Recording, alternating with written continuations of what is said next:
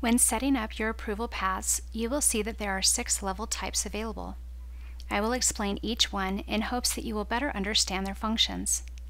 To get to the level types, click the Remote Payroll button, Payroll Groups, select a group, Approval Path.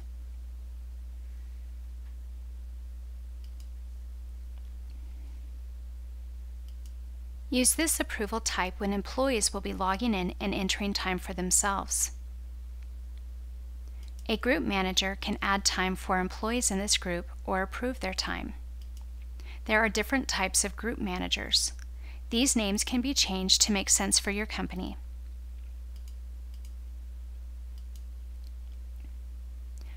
Job Manager represents a user who is assigned specific jobs that he manages. He will only see time if it is coded to his job.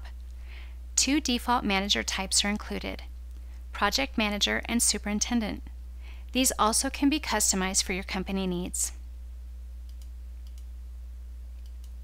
A GL Account Manager includes users who will review and approve time coded to a GL code he manages.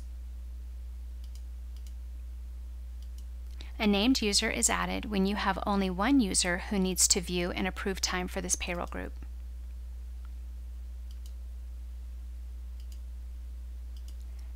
The payroll manager must be the final level of approval. Only time approved at this highest level will be included on your export file.